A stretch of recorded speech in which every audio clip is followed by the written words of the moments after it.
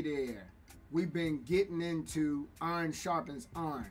But you know what I noticed? What's that? Tonight might be the night where we tell you how to become that iron.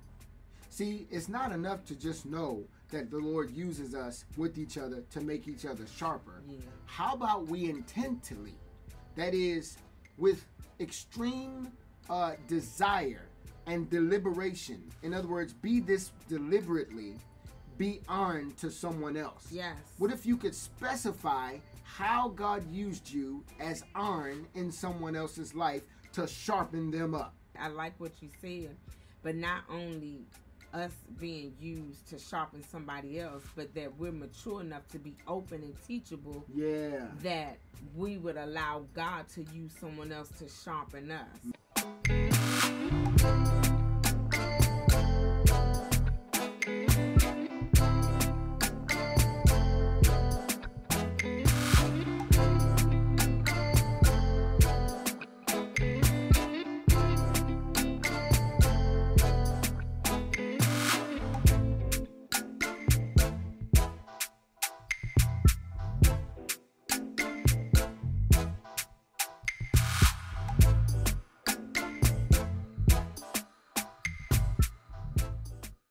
So here it is on Marriage Monday. We have been discussing with the husbands and wives this same scripture, Proverbs chapter 27, verse 17. Amen. Iron sharpens iron, and so does a countenance of a friend. And so we've been discussing with them how, as husband and wives, we can sharpen each other.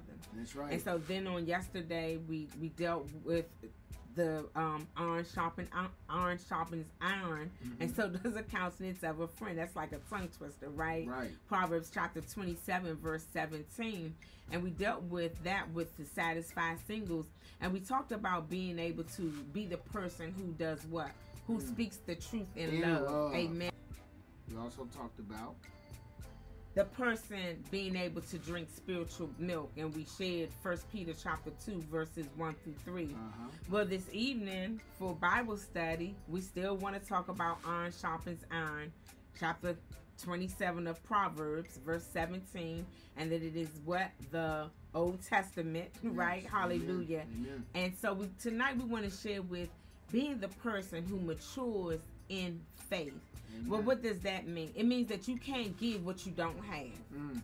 If you're going to be a person who matures in faith, you can't sharpen unless you are being sharpened yourself. We have to learn to be open and teachable and to be fluent in the word of God. Amen, Pastor? Amen, Pastor. So that when a less mature Christian needs wisdom, it will be right on the tip of the tongue. Why? Because I have taken the word of God. You have taken the word of God. We have taken the word of God, and that we've hidden in our heart that we may not sin again. But when we need it, we can bring it back up to share with somebody, right? Amen. If it's a word of wisdom, if it's a word to correct, amen. If it's a word to encourage, amen. That what happens is that the word of God is going to be at the very tip of your tongue, amen. Absolutely. That we're going to do what? That we're going to be in communion with God, both talking and listening. Amen. But not only are we going to talk and listen the word of God, we're going to obey the word of God. We're going to take the word of God and we're going to apply it to our situation. That's amen. So that when someone needs to know what God is saying through his word, amen, or if it's a prophetic word, that we will be able to do what? To guide that person to hear from God themselves. Amen. See, Paul told Timothy to be an example for the believers. So I'm just repeating what Paul said to all of us. We need to be an example for the believers. Amen. Hallelujah. Likewise, be an example not just for the people in your household, but outside of your household, in your community, in your careers, on your job, standing at the bus stop, when you're sharing an Uber ride. Amen. Then we're going to do what? The next thing we want to do is we want to be the person who practices spiritual disciplines. Oh, yes. What are you talking about, Pastor Shelley? I'm so glad you asked. Ask me that question in live chat. No, I'm just kidding. Yes. So here it is. One way to be sharp yourself is to engage in the practices that help you grow. Spiritual disciplines are often spoken about among the church, yet they are key components in your maturity. Amen. I didn't say that correctly. Spiritual disciplines aren't often spoken about among the church, yet they are key components in your maturity. They're key components in my maturity if we're going to really grow up and be more Christ-like. Reading the word and praying are great disciplines for getting alone with God and hearing from him. Doing fasting periodically and relying on God for your spiritual nourishment will bring and allow you to depend on God, to rely on him in new ways that you never even imagined. Amen. Yes. Memorizing scripture will help you keep the word hidden in your heart for when temptation arises. Hallelujah. Yes. Then you will be able to remind yourself of the word quickly. We need to practice spiritual disciplines and rely on God to live well in this ungodly world. Amen. I'm going to say that in case you didn't catch it.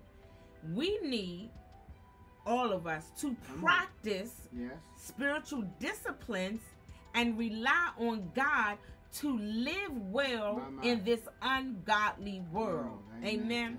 I like that. Now, we also need to be the person who is above reproach. When you look in the New Testament of 1 Timothy chapter 3 verse 12, it reads, "Here is a trustworthy saying. Whoever aspires to be an overseer desires a noble task." Now the overseer is to be above reproach. That's right. Faithful to his wife, temperate, self-controlled, respectable, hospitable, able to teach, not given to drunkenness, not violent but gentle, not quarrelsome, not a lover of money. Yes. See, you don't have to have a leadership position in your church to be a leader in the lives of people. But to lead, you must be above reproach. See, no one is perfect, but that doesn't mean you shouldn't strive for God's standards. After all, Jesus Christ not just gave, but he left us the Holy Spirit to empower us to walk the difficult walk of faithfulness, the challenges that we face from day to day, the trials and the valleys and the tribulations that we go through. See, you and I have to be the person whose life will be without blemish before the Lord. See, don't give yourself over to lustful pleasures. Be abundant in the fruits of the Spirit. But God before the temporary things in life, and you will, hallelujah, be ready, hallelujah, to be the person to sharpen others. My.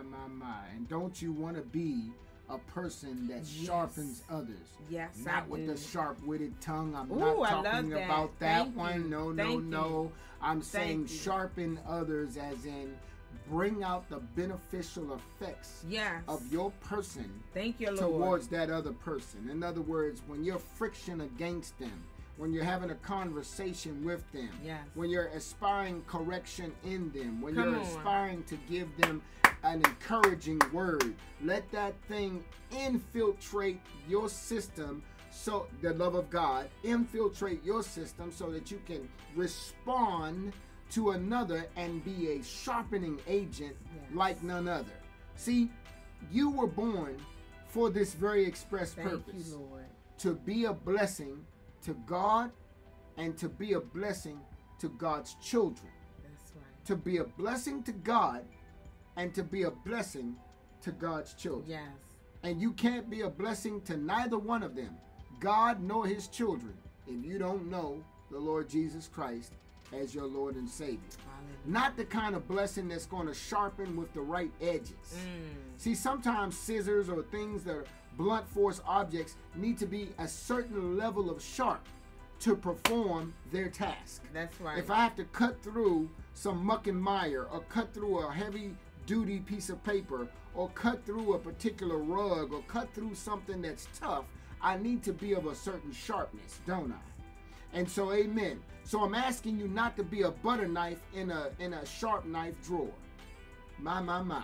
I'm asking you not to be a dull sharpener in a strong sharpened position.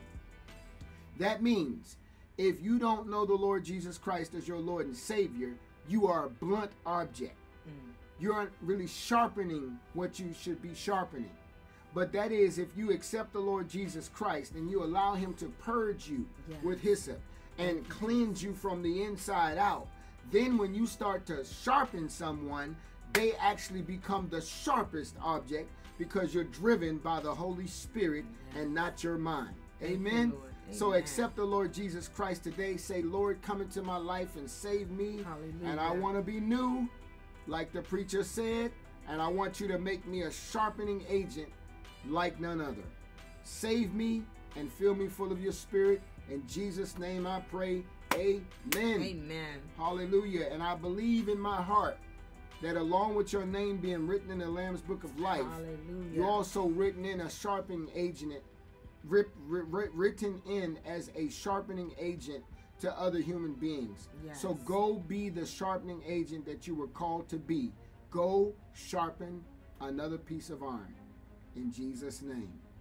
We'll see you soon, and always remember that ILM loves you.